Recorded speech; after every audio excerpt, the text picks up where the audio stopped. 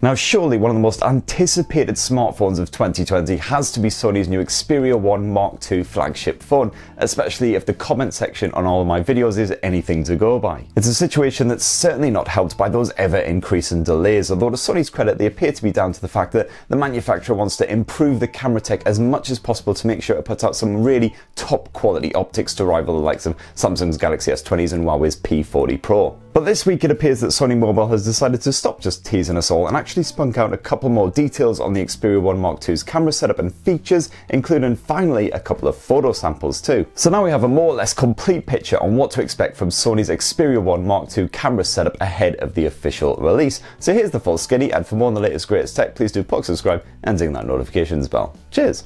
Now first up, we basically already knew what to expect as far as the hardware goes. What you get here is a triple lens setup with a 12 megapixel f1.7 primary lens, you get a 12 megapixel f2.2 ultra wide angle lens, and a 12 megapixel f2.4 telephoto shooter, which boasts a spot of optical image stabilization just like that primary lens. On top of that, you also get a time of flight sensor to help with the focus, while around the front of the Xperia 1 Mark II, you've got an 8 megapixel selfie cam. So those rear megapixel counts haven't changed at all for the Mark II compared with the original Xperia 1, but what you now have instead is a new dual photo diode sensor, which is apparently 50% more sensitive to light compared with the original Xperia 1. This is apparently used for both the primary and the wide angle lenses and should help the Xperia 1 Mark II perform better in low light, which is definitely one of the major limitations of last year's flagship. As you can see in these here samples that Sony has shared, the Mark II can capture finer detail at night time while lighter elements are tempered so they don't appear blown out. It's quite a subtle difference at first glance, but there is a definite improvement when you look closer. One of the other big upgrades compared with the original Xperia 1 as well is the improved autofocus and auto exposure, which now allows the phone to burst shot at a stunning 20 frames per second. While the camera can actually perform up to 60 calculations a second when working on the focus, with dedicated eye autofocus now for both humans and animals. And that is of course just with a primary lens, but even the telephoto and wide angle lenses can perform burst shot up to 10 frames per second while performing up to 30 calculations in the same time frame, so not much of a sacrifice if you do want to get a different viewpoint. Factor in that time of flight lens and the improved face detection autofocus, which now uses 70% of the sensor surface, and your subject should be kept pin sharp even when bounding about the place, whether you own a hyperactive dog or a similarly hyperactive small human being. And with the Xperia 1 Mark II, we also have an introduction to a partnership between Sony and Zeiss as well. We're obviously already used to seeing Zeiss branded optics on Nokia smartphones,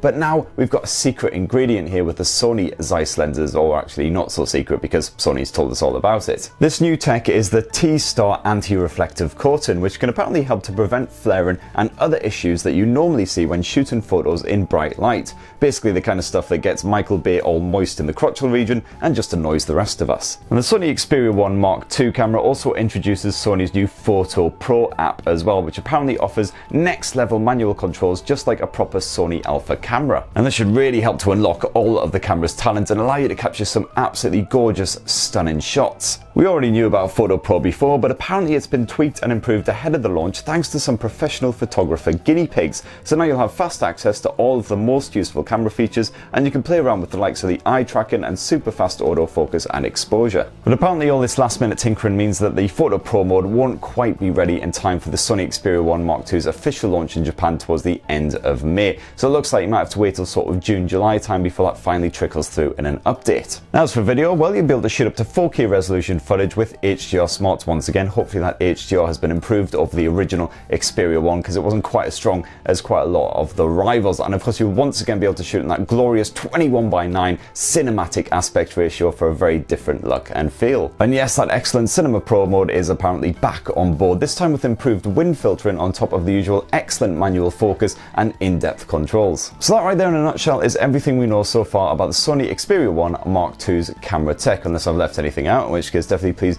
bung it in the comments down below. But definitely very excited about finally getting my hands on the Sony Xperia 1 Mark II for an in-depth test of that camera tech. So please do let me know what you think down in the comments below. Will the Mark II be a winner, or will it be a bit of a dud? What's your own personal opinion so far based on everything we've heard? Please do subscribe, ding that notifications bell, and hopefully I'll be able to bring you a review of this bad boy soon. Cheers everyone, love you!